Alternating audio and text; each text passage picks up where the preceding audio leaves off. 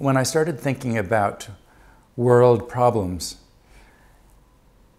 and more systematically, I ended up gradually coming to a perspective that was almost the opposite of the perspective I'd been operating under for, at that point, decades.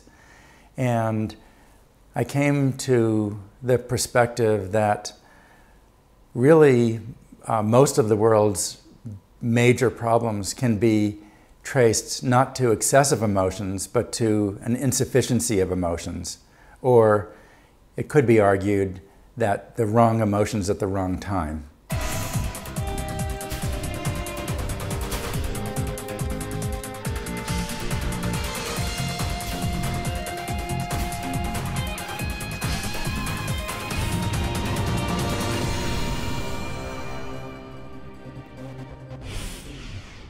So if you look at something like climate change is something that happens gradually. It's difficult to detect.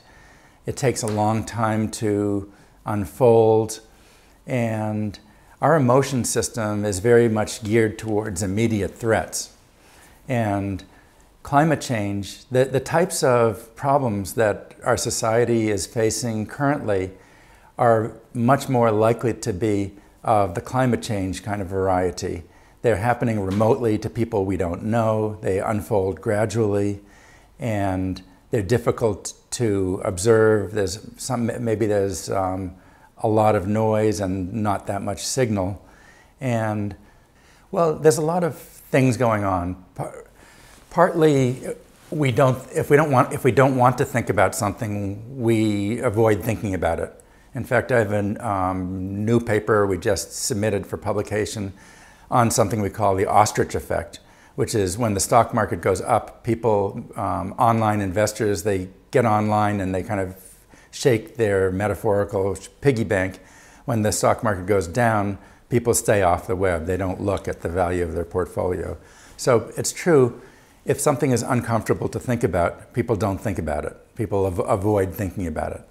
And that's part of what's going on with climate change. It's just too scary, so we don't think about it. But another part of it is that it happens gradually, it's remote. A lot of the consequences are experienced by people we don't know, people in other countries, people living in Bangladesh, for example. And so there are many, many different factors, some of them motivated and some of them kind of more natural, that cause us to have an insufficient emotional reaction to problems such as climate change or poverty happening to other people in other countries. Do you think this is something special for the developed world? Well, I think neither we nor people in Bangladesh are thinking enough about climate change. The people in Bangladesh are too caught up in their present-day reality. And for us, climate change is too remote. But as a consequence, very few people are as upset about it as we collectively should be. Now, there are many reasons why the world isn't dealing with the problem of climate change. The biggest reason is probably the free rider problem.